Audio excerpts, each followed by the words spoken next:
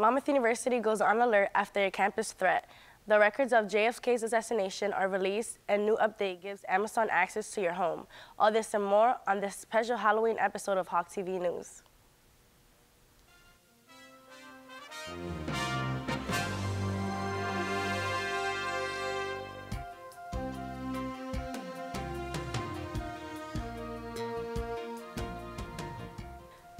Hello and welcome to Hawk TV News. I'm Arieli Batista. And I'm Vincent Caranta. Monmouth University brought the terror and fright this Halloween season. We go to Hania Sarsa with a special look into the Wilson Haunted House event. We are here at the Wilson Hall Haunted Tour, hosted by the Student Activities Board and MU players who dress up in their scariest costumes to frighten MU students. Let's go check it out.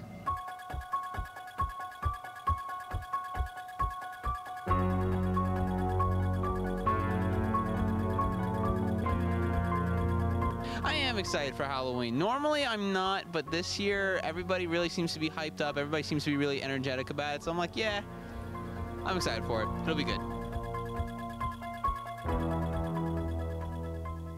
I'm part of Monmouth Players, and I love doing makeup and the whole sci-fi makeup, so I was playing with a lot of latex, and I love practicing on myself for Halloween, so I figured I'd try and do it with other people, and it's always super fun to see everybody's reaction once you put all the blood on them, and they're like, oh my gosh, this is so cool. So I was really looking forward to joining this event.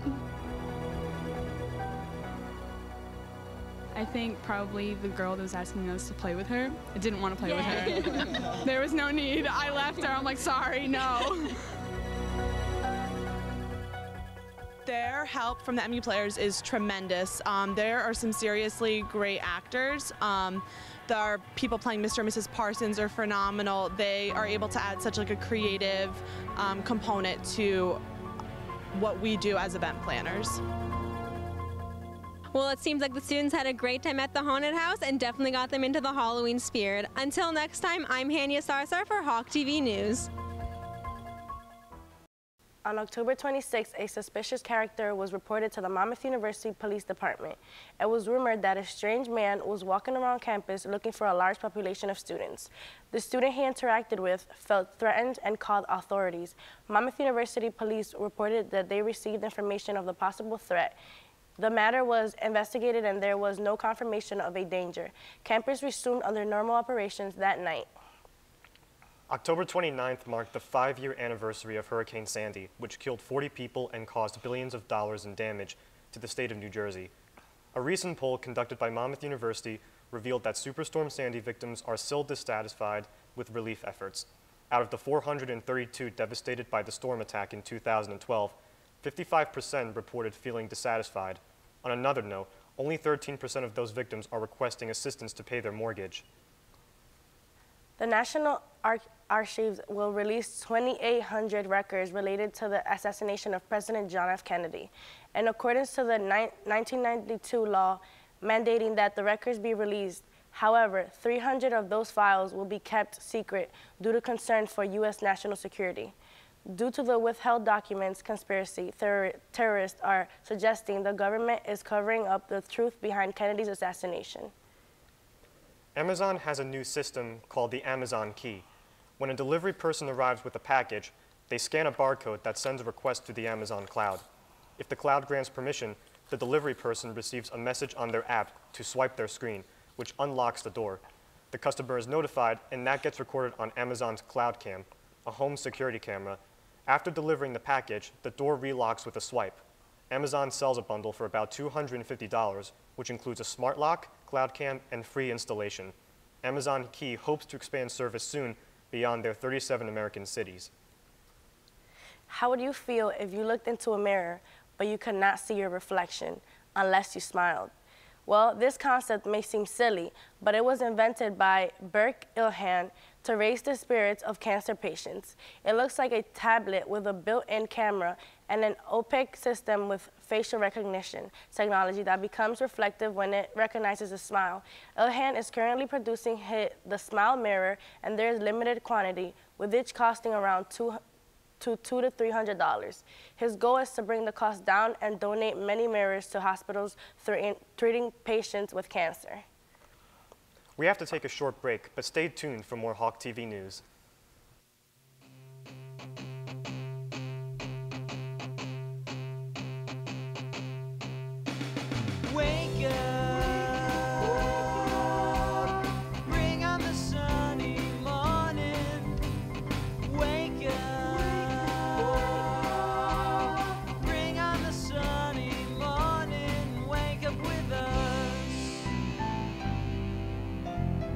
This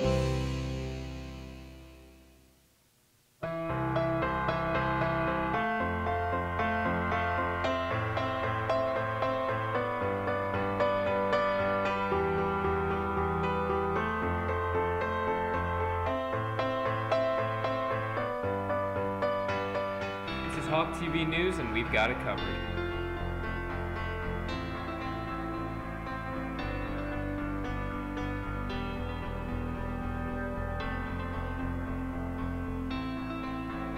This is Hawk TV News.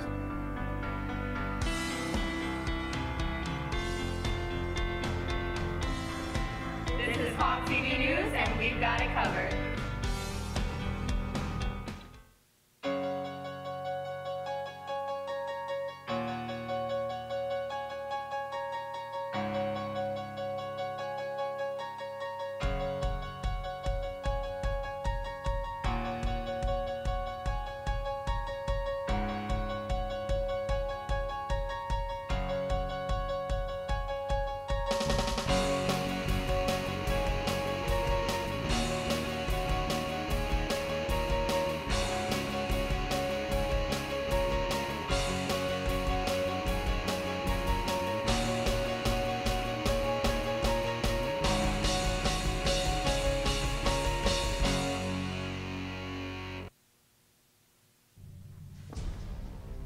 It's time to join forces. Get energized. And fuel up right. It's coming.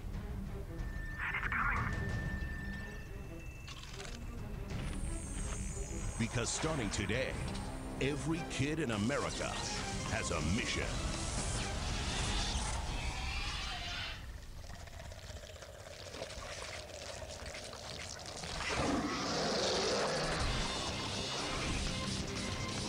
Bring out the action hero in you.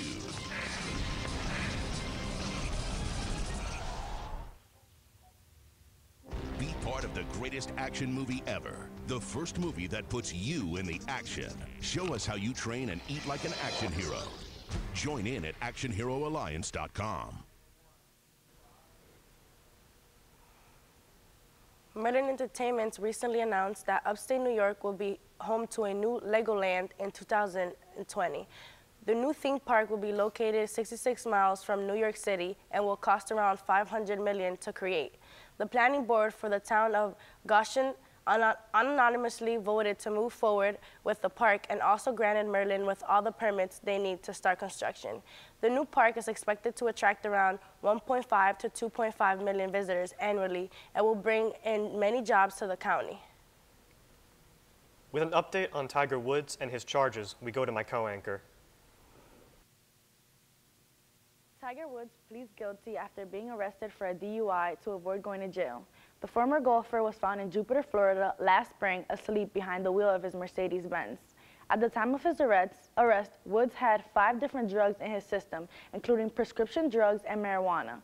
Luckily for him, Palm Beach County has allowed first-time DUI offenders to enter a diversion program which will prevent them from losing their license and possible jail time.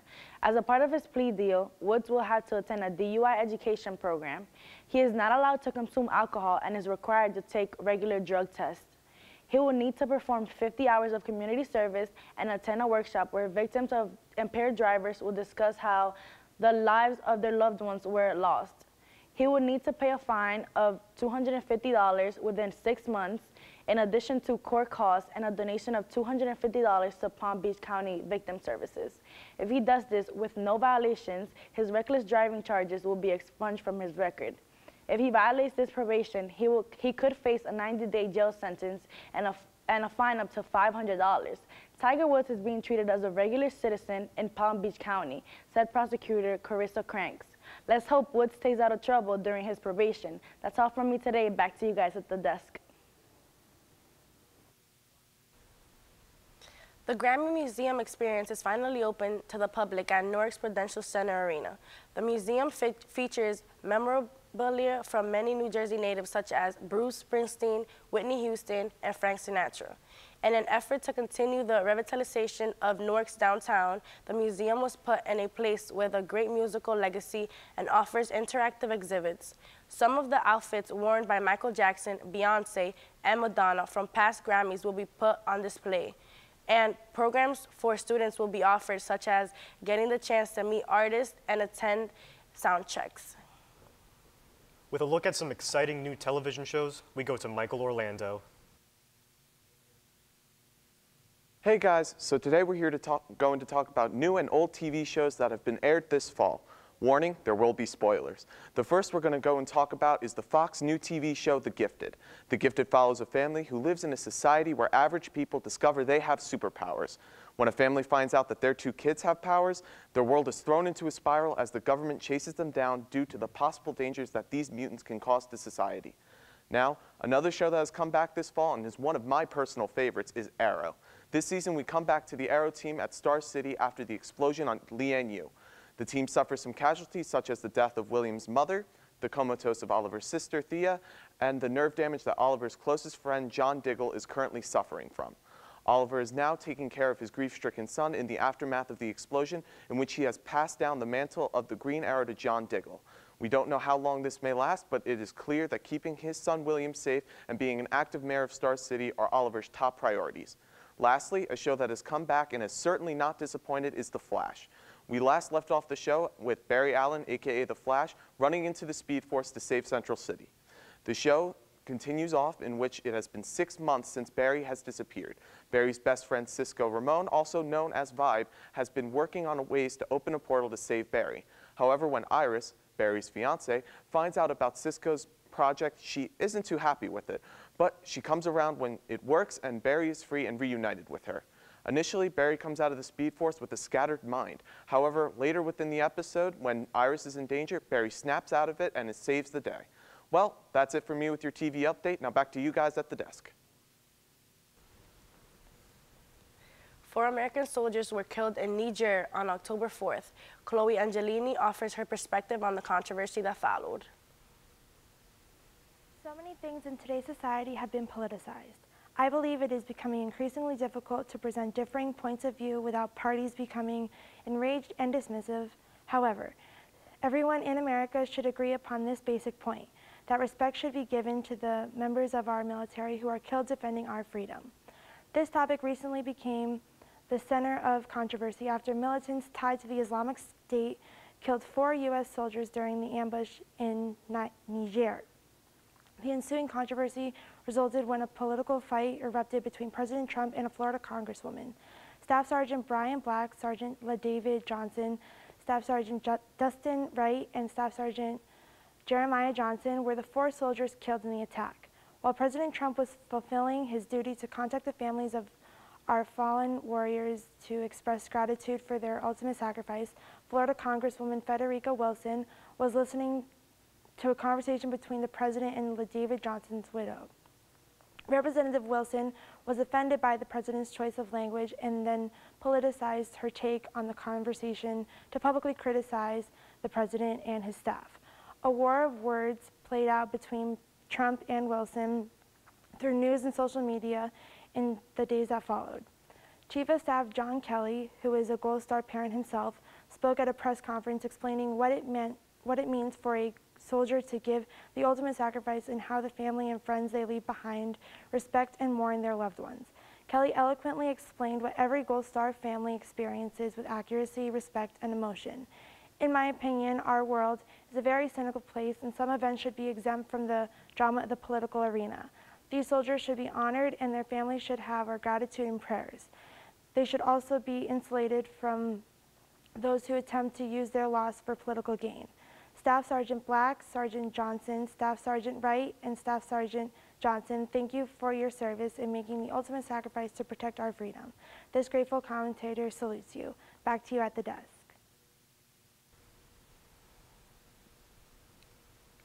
We have to take a short break, but when we return, we will have the latest in technology and entertainment.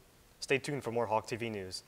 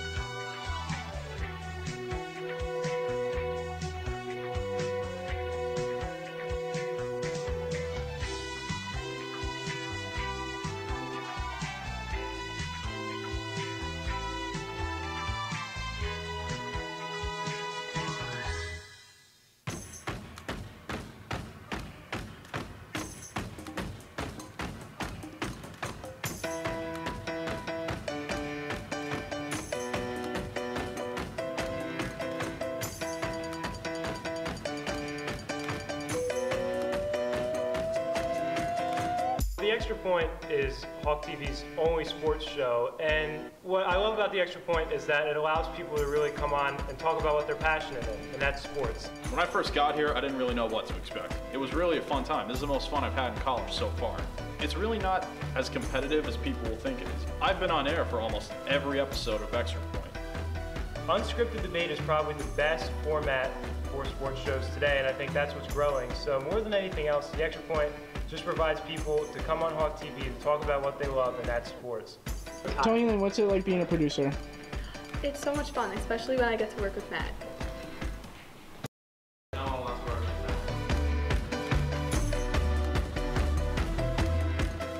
You put in a lot of work, try and get your moves right. You want to make the show look as smooth as possible. You don't want choppy zooms in and out. You want to make it look like the camera's not even there. This is my first time at The Extra Point.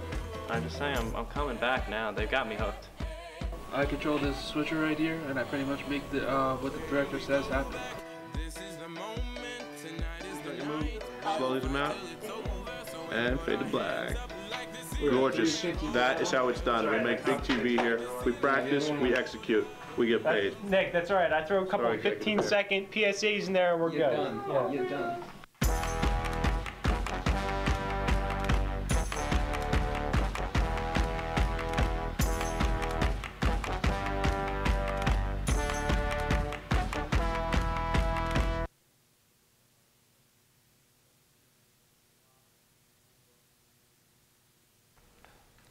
On November 1st, Monmouth University will host its annual Fall Career Day.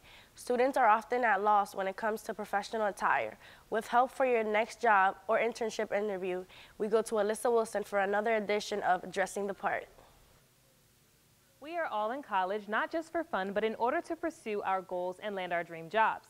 Now, I am sure that some of us have our LinkedIn accounts on all-star status and our resumes ready for review, but a key component is dressing properly for an interview or career fair. This week, I'm going to handle the ladies, but don't worry, gentlemen, my critiques will be coming your way soon. Please remember that it is very important to dress for the job you want and not the job you have. Although the person interviewing you probably won't be staring at your feet, it is important to wear professional shoes. Ballet flats are always appropriate, and so are moderate heels that go up to about 3 to 4 inches. You are not going to a club, so save the 6-inch heels for later. A blazer will take you a long way and will instantly make you look more professional. When it comes to your attire, do not be afraid to add a pop of color, and the interviewer is more inclined to remember the person in the peach blazer opposed to the 7 candidates in the black blazers. Trends are constantly changing, and all black everything just isn't the trend anymore. Most stores that sell business attire like New York & Company have altered the style of the career pant. It is no longer the loose look that it was in the past. The modern woman's career pant is slim and resembles that fit of a skinny jean. This is appropriate as long as you are actually not wearing jeans and your pants match your outfit. I get it, bad hair days happen, but the night before the interview is not the day you should decide to not do your hair. If you are having a bad hair day though, try a sleek ponytail for a last minute but professional look.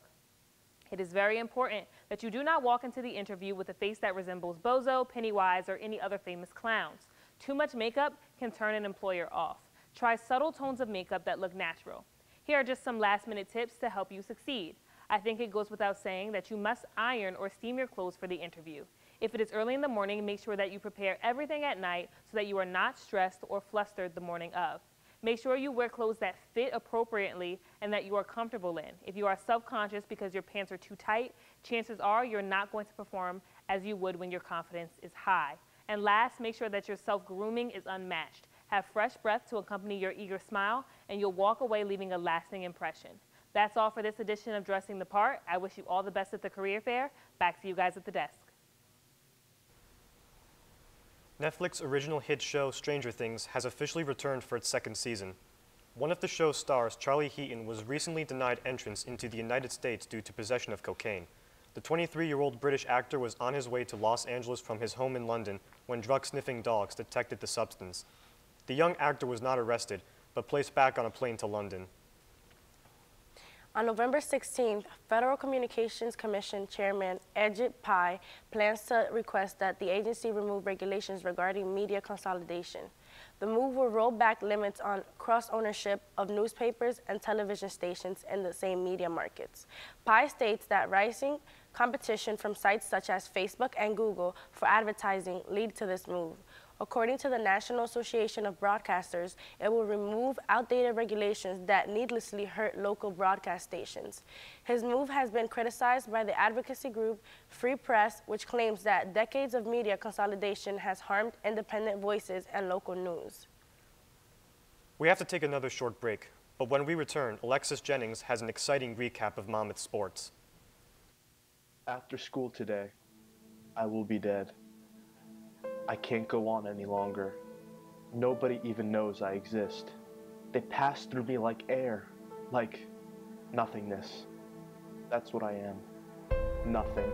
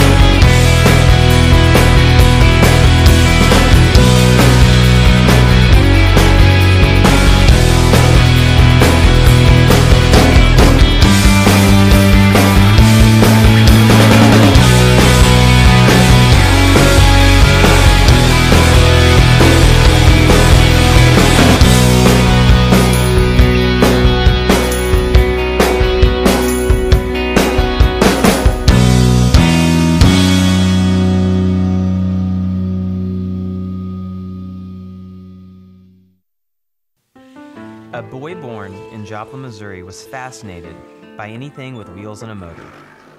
The odds of him winning both the Daytona 500 and the Brickyard 400 in the same year, 1 in 195 million.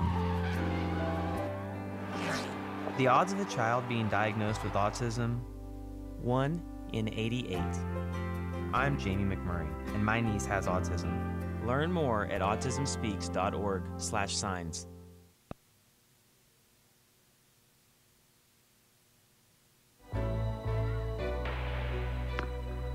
The first day stepping on the court, I couldn't keep up. That motivated me to step up my game. When I reach a goal, I set a new one the next day. And my next goal is to go to college. Mastering the court takes persistence. So does getting into college. I've got what it takes. So do you.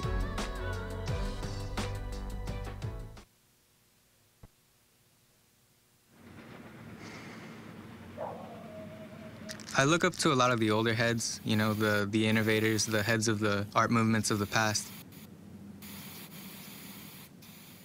They kept it really edgy, and like a lot of the Latin American muralists and Latin American artists, and their styles were very unique and new to their time. You know, somewhat controversial, but that's who I look up to mainly. Personally, I'm very excited about going to college. It's something new and it's something different than what I'm used to. I'm definitely going to be a little out of my element, but that's what makes it so exciting, is that, you know, it's something fresh. Well, there's so many opportunities that I think I could miss out on if I didn't go, you know? Getting into college takes planning and vision. You know, it's just like when I take a brick wall and turn it into a canvas for my art. Paintings help me realize that I've got what it takes.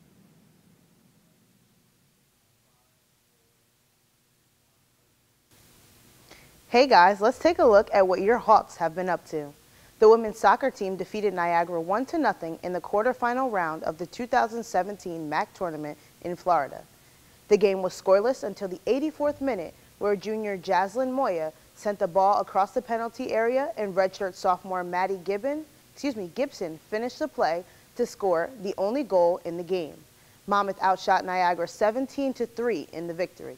Sophomore goalie Amanda Knobb recorded her 11th shutout of the season while she leads the conference. The Hawks improved their record to 13-3-2 on the season and will face Siena in the semifinals of the 2017 MAC tournament. The football team topped Charleston Southern by a score of 23-20. The Hawks scored the first 23 points of the game, which included 2 touchdowns on the ground, a pick six, and a field goal. Charleston Southern mounted a comeback in the second half, scoring 20 straight points to make it a one-possession game. The Monmouth defense clamped down when it needed to, and it sealed the team's 5th straight victory. The Hawks are now 7-1 on the year and sporting a 2-0 Big South Conference record. They hope to continue their success as they return home to play Presbyterian in their next game. The field hockey team defeated Ryder 5-0 on Senior Day. The Hawks scored 4 of their 5 goals on set corner plays. Junior Kelly Hanna and had a hand in all of the 5 goals scored and assisted on 3 of them. Senior Julie Lasso scored 2 and freshman Tamar Klinkhammer added 1. Senior goalie Christine Persanti earned her 15th career win and recorded her 18th shutout in her career. With the victory, the team clinched their 4th straight MAC regular season title and will host the 2017 MAC tournament. Monmouth finished the regular season with a 14-3 record, 5-1 in MAC play, and they will host Ryder in the semifinals of the MAC tournament. The men's soccer team edged Quinnipiac 1-0 on the team's senior night. Junior Luke Bromley scored the only goal in the game in the 71st minute as he headed home a corner kick from senior Jake Armand. Senior goalkeeper Chris Seeger earned his first career win, making 2 saves in his first start of the season. Monmouth improved their record to 6-9-2 on the season and 3-5-1 in MAC play. Despite winning, the Hawks were eliminated from postseason contention as Iona drew with Canisius. The team will play Niagara in the 2017 season finale. Well, that's all we have for you today in sports. To stay up to date on your latest in sports, tune into The Extra Point right here on Hawk TV News. Back to you guys at the desk. That's all for this week of Hawk TV News. Thank you for joining us. I'm Vincent Caranta. And I'm Arieli Batista. Be sure to tune in next time for another edition of Hawk TV News.